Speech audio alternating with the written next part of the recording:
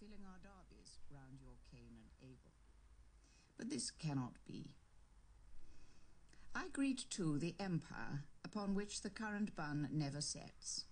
Whether you're in the daft and balmy, maintaining law and order in a far-flung outpost, or in the royal soup and gravy, afloat on the high housemaid's knees, I greet you all with my warmest pots and dishes.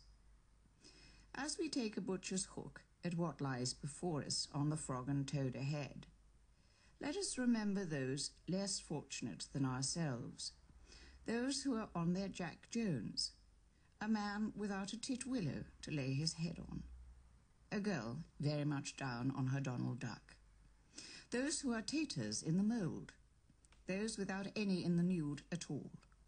And let us be thankful for small Piccadilly purses.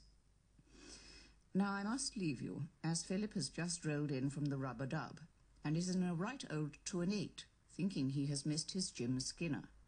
So I will have to go and pour him a large Forsyte saga to keep him quiet. Therefore, in conclusion, may I wish you a happy new year. My jam tart goes with you all.